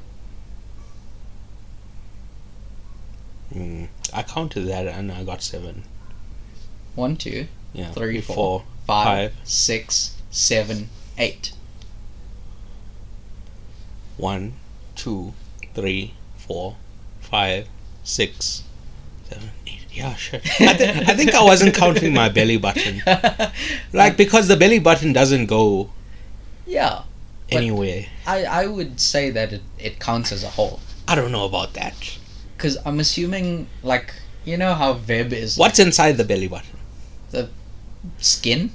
Yeah, so there's no hole. But It just seems like a hole because the skin is pulled in there. But it's not a hole. It just seems like a hole. But it used to be part of your digestive tract. right? And then when Yeah, they cut the But I'm saying, put your finger in your belly button. Can you Okay. feel the back? yes, It's skin. okay. Well, I don't know because So it only seems like a hole. So you don't have a belly button. You just have skin there. what? No, I have a belly button. Your finger's not going in. there. Alright? And it's skin. Well, I don't know So it's not a hole. because the belly button like twists, right? I don't know if yours does that, but mine is like twisted. So it's like, if you have like I don't know, what's a good example? If you have like a water bottle and you twist it, Yeah. right? Then it just kind of twists into a very small thing. But it's still skin. That's what I'm saying. Okay. It doesn't, like, your ear, it leads into your inside, right? Does it? Inside your head. Well, it leads into like your nasal cavities and behind your eyes and your sinuses and stuff. Is that not inside your head? Well, I guess, yeah. Does your mouth lead inside your body? Yes. Your anus? Yeah. It's usually an exit. Yeah, it usually But you can leads enter. out. Yeah, I guess you could. Your urethra? Yeah, okay. Urethra is an exit, yeah. That's what I'm saying. Okay. You can enter and exit through all these holes except the belly button. That's why I wasn't counting Okay. the belly button. Okay, I see. Yes, makes sense. Hmm. But then, do you count eye sockets as holes? But the eyes don't come out. Water comes out, but eyes don't. Yeah, but you could scoop out an eyeball. But it's covered up. Here we're saying it's a hole, right? Okay, just If like a you're- hole. If you're missing eyes, then yeah, we can count it. But in the movie, Scott isn't missing an eye. Okay, yeah. Maybe if there was Nick Fury, they'd say 7 or 8 holes. Scott's got 7, but Nick has 8. Yeah. Well, no, his eye is still there. Yeah, it's still there. It's just been Yeah. scratched. Yeah. Yeah, so it wouldn't work. No. Yeah. That's okay, yeah. Mm. There's also a lot of little things, like when the jet lands. You know when there's when they're meeting Krylar at that party thing, and the jet lands and everything rumbles. Mm. I thought that was kind of cool. Mm. Like it's not a main point of. Like I said, the talking, it's music just- that plays when he lands, Yeah. outstanding. Yeah, I think that scene is quite nice. Mm. Also, when they throw the little Pym capsule thing at the alien sitting in the drink, and then it Yes, gets big and it yes. kills them. Because like Bill Murray was having the time of his Yeah, life yeah. chowing that fucking thing, bro. Yeah, it is a comic, yeah. response. that is really good. And then there's also where did Darren's body go? Because he's a head, and he has arms and he has legs, but where's the rest of his torso gone? So, you remember how so he doesn't have real Pym particles. Yeah. You remember the first movie? No. So the first movie is about him. He was Hank Pym's protege, right? Yeah. I And remember Hank that, Pym yeah. leaves the company, so he's trying to recreate Pym particles. Yeah. So he has a very fucked up version of Pym particles. Okay. So I assume when he became small, it fucked Yeah. up his body and his head became big, but the body Oh, is right, small. okay. Yeah. So certain parts of him are big, like the head. Certain parts are small, like The rest of him. like the rest of it. Right. That's why I assume that's why it worked, because that's not the comic MODOK origin story. Yeah. He's just some guy that like AIM. He works for AIM. Yeah. I think he was a scientist at AIM. Okay. We saw AIM in Iron Man 3. Yeah. They were Killians. Yeah. But yeah, he's an AIM thing. He has nothing to do with Darren Cross and the quantum realm. Huh. But like I was saying, because he had fucked up Pym particles, it kind of makes sense why they made him MODOK. Yeah. But yeah.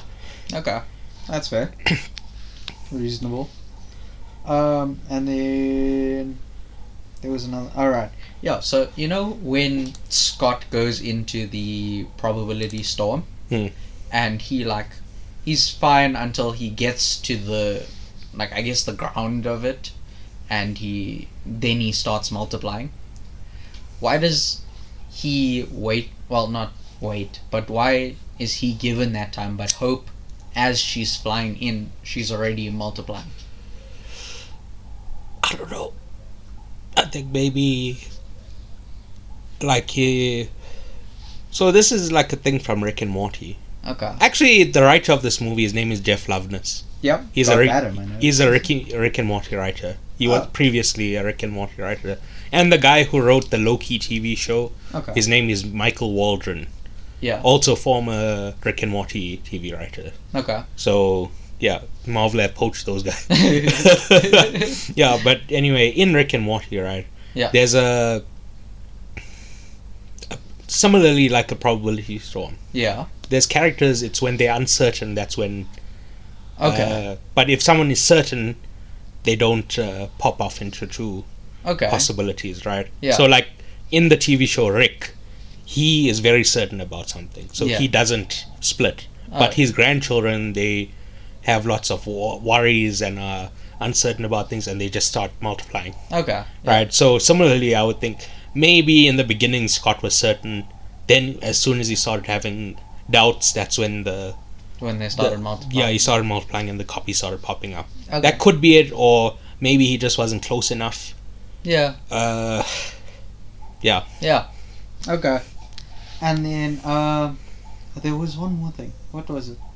Oh, there's a really cool little thing where Cassie becomes big in the final scene. Yeah. And like her and Scott hug, and then they shrink, and at the same time Hope runs in, and they're all the same size. I think it's just really cool how they did that. I don't remember that. Oh. But now that you're reminding me, right? The first time I watched it, I didn't realize that she was big. Yeah. Right? We spoke about this. I didn't I think I may have just looked at my phone for a second, and then when I looked back up, she had transformed, right? But because you don't really get scale in the quantum realm. It's not like on Earth you're comparing it to the buildings around and cars around you, but you don't really 100% understand the scale of the quantum realm, so it doesn't make sense. But now when I watched it again this week, preparing for this, I saw it's clearly explained. Oh, you see her clearly become bigger. But that was just, I thought it was really cool that she collapses into Scott's arms and they both shrink down to the size of Hope. That's really the main things, and they weren't even that main, but Any closing thoughts on Ant-Man? Like I said earlier, it's one of those movies that it's just kind of enjoyable. I don't know if I know you had the whole thing where you can find analysis in any movie, you can analyze any movie, and it would be. It's not how I sound. You'd have a takeaway from that. It's not at all how I sound, but okay. Carry on defaming me. I have movies that are analysis and then just fun to watch, and I would group this as fun to watch. Right. Just fun to experience. It's kind of like Avatar. Okay, Avatar's both. Yeah, sure. It's fun to experience. It is fun to experience. You don't seem sure. It is the... Seems like you have hate in your heart, but whatever. I've called it the comedic relief movie.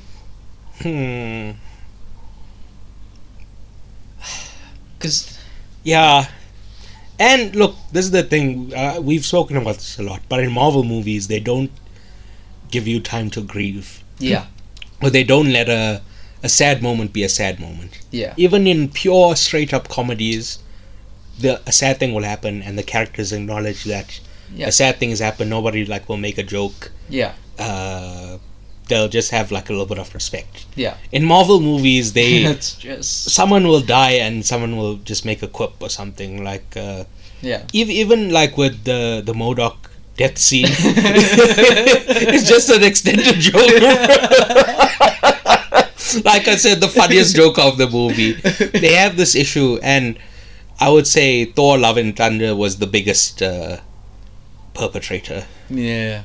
Yes. Yeah. This Ant-Man movie, I think it was a bit more appropriate in terms of comedy. Okay. Even though, like I said, the death scene of MODOK, but he's like a, he's not like an emotional character. He's like a sci-fi weird He's just thing. So yeah. He's kind of there to laugh at anyway. Any other thoughts? No, that's about it for me. All right. You get 2 recommendations. 2 recommendations from... Not 2 recommendations. What? As in 1, 2 recommendations. Going to, as in... Oh, going to movies next. What? Our next topic... Oh, yes. The next topic yes. The next topic that we're going to... Is recommendations. Yes. Not give me 2 recommendations. Okay, yes. Alright. Just so we're clear. Yes. Yeah. Bullet Train. Alright. That's okay, that's one of those movies that's like you can experience it, but you can also analyze it, and I think it's a great movie, personally. But it's very kind of cliche in a way. Like it's enjoyable, but cliche. Like you figure out what's happening very quickly. Yeah. I'm pretty sure it was made by the guys who made John Wick. Possibly. I'm not even sure. Or yeah, but is that your only recommendation? Yeah, it's the most important one. Well, I mean, you can Google later. Okay. Yeah. Or you can Google while I'm giving mine. Yeah. So, what other recommendations? Yeah. No, that's it. Oh. I assumed you had more. That's why. I was thinking of something, but now I've forgotten it. So Alright, you can Google while I. Okay. So, Ted Lasso came back this week. Okay. TV show about American coaching in the Premier League. Yeah. I don't know. I don't find it funny. It's just there's like a lot of comedies now that are just not funny. They're just like like dramedies. Yeah. It's I don't know why I watch this show. You just watch it because you watch it. It's the final season is this is the final season 3. Right. Okay. So I'm not trapped for much longer.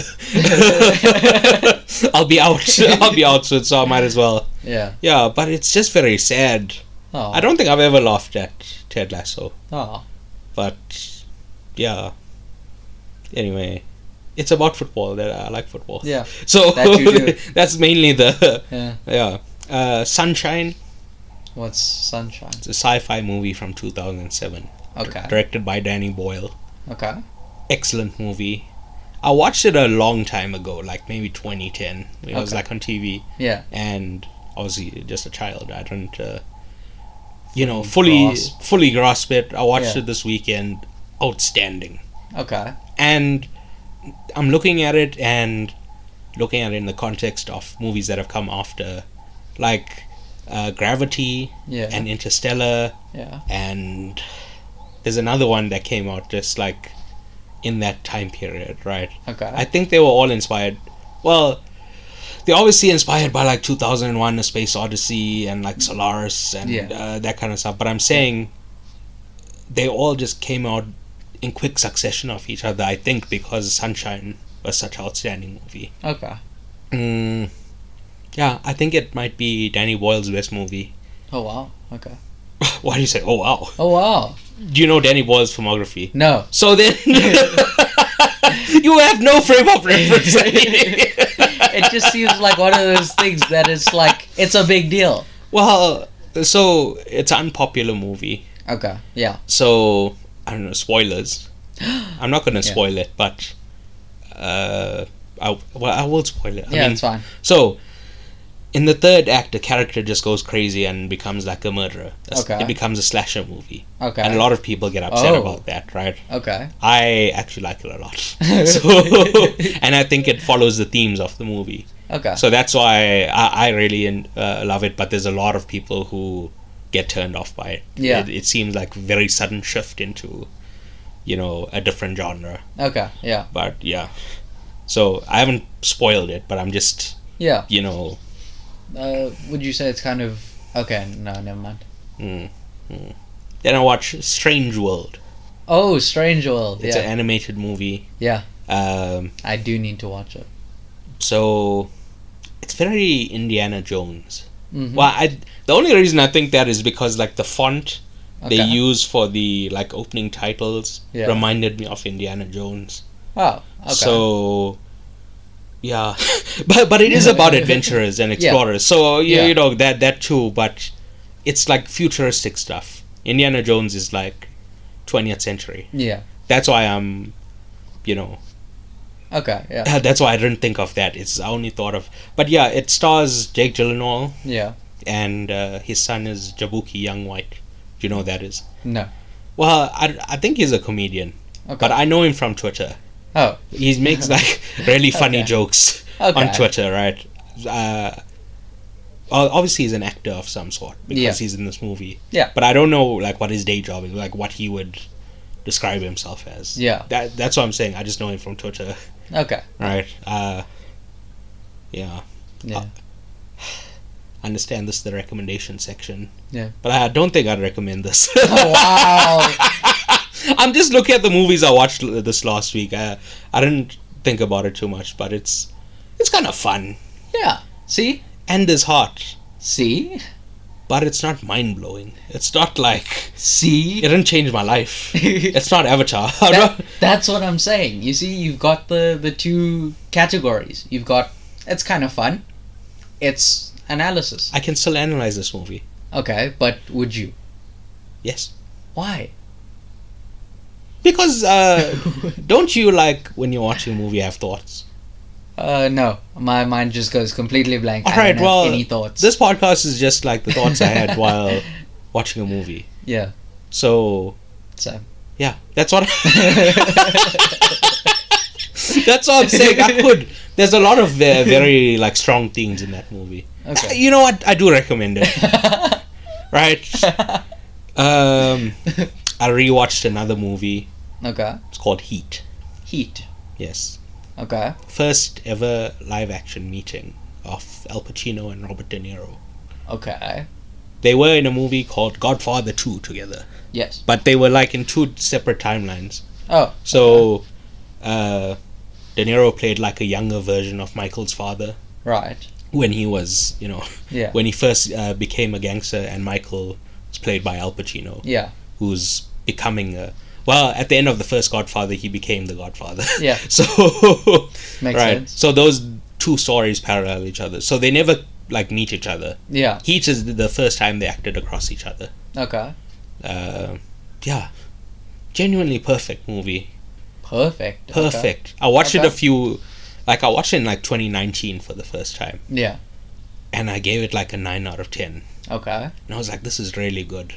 Yeah. And my friend tells me it's overrated. Mm. Right? Since then, like, I watched it like 2 more times Yeah. before last night when I watched it.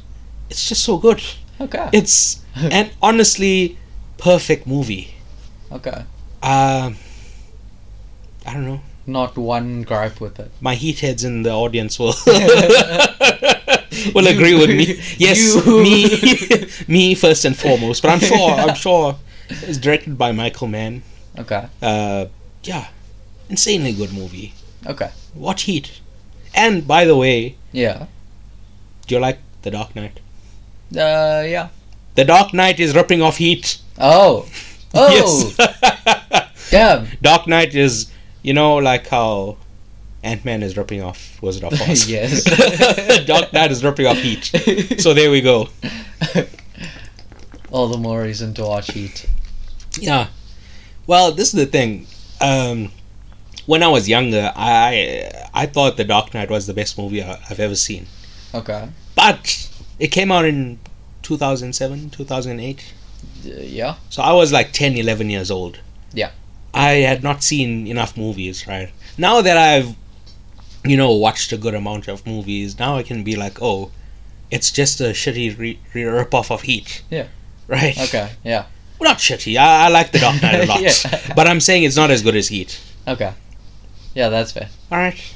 Cool. Yeah, that's what I'm saying. I like it so much. I watched it again last night. Yeah. It's just one of those ones that I just keep coming back to. Okay. Cocaine Bear. Oh.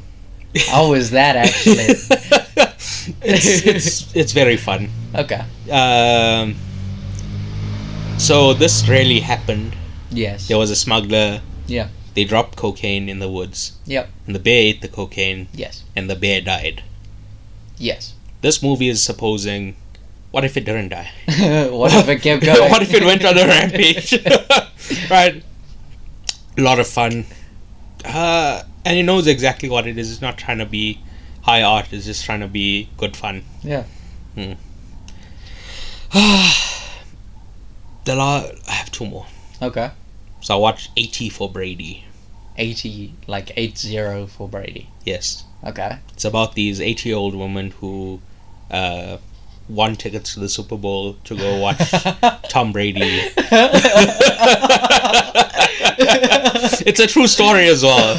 It's obviously it's a comedy, so like they dramatize certain elements, but it's a true story of like these old women who really love Tom Brady. That is a beautiful thing. Very. I don't find it funny. Okay. It's just for old people humor. I don't know how to say it. Yeah. But yeah, Jane Fonda, hot as ever. She's like 80 something.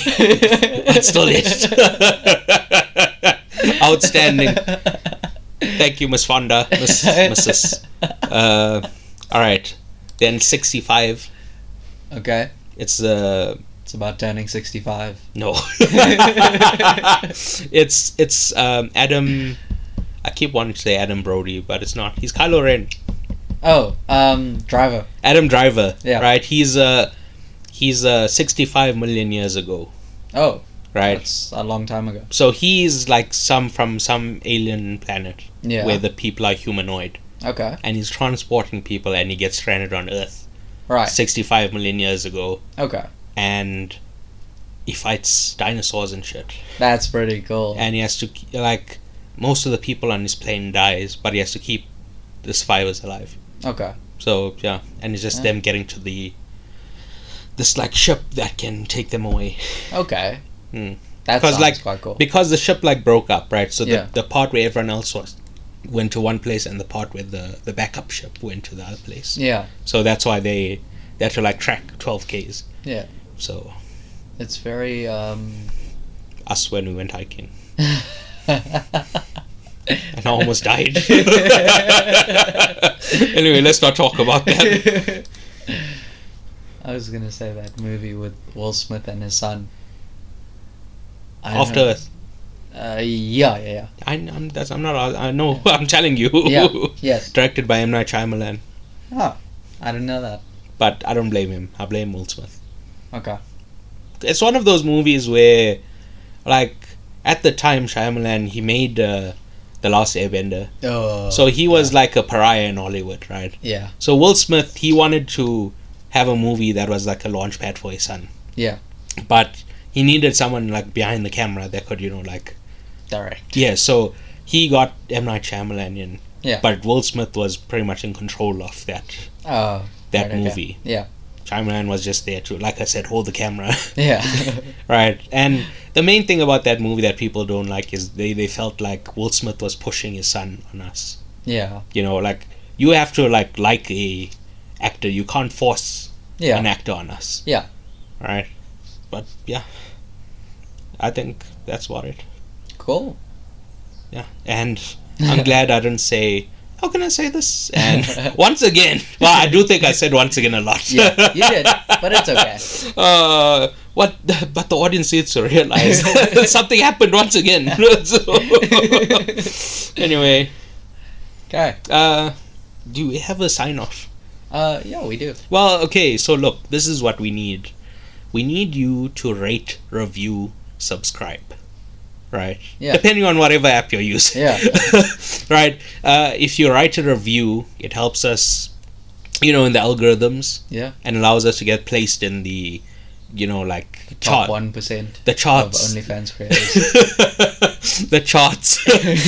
So people, they could go look at the movie charts, and they would perhaps see our podcast there. But the more reviews, the more interactions it gets, you know, within the various apps. Yeah. So like Spotify, you write a review there, it would go on the Spotify list, but you know, you write a review in Apple, then it would, you know, they only count for their specific one. So whatever app you're using, please write a review. 5 stars only. If you don't have a 5-star review, keep it yourself. I don't. You don't want to hear that shit. Or if you're on YouTube and there aren't any stars, you hit the like button. Like, subscribe, share. Yeah. Tell everyone you know. Hit the bell. What else? I don't know. Be notified of when we post new things. Yes. Oh, and then we have a website. That we do. Right. It's paicip-pod.github.io/site. Yep. Don't put a www before. Just paicip-pod.github.io/site SITE. Right. Okay. That's where you'll find. As opposed to SIGHT. Yeah. Oh my god. You know, I'm trying to help the listeners out. Okay, You're trying to cause chaos. Yeah. That's kind of my goal here. So that's a website where you can find like our various links, like to our social medias and to all the various DSPs. Yeah. DSP is digital service provider, I think. Yes. Yeah. Oh, but that's the streaming apps of Spotify or whatever. That's a DSP. Oh, but also the main one, Patreon, right? Because you know those other apps, they have our main feed, but the Patreon feed will have bonus commentaries and other bonus content. Yeah. We're actually recording the Oscars. Our thoughts on the Oscars after this. Yeah. So subscribe to the Patreon to hear some of that. Yeah, and au revoir. Ta-ra!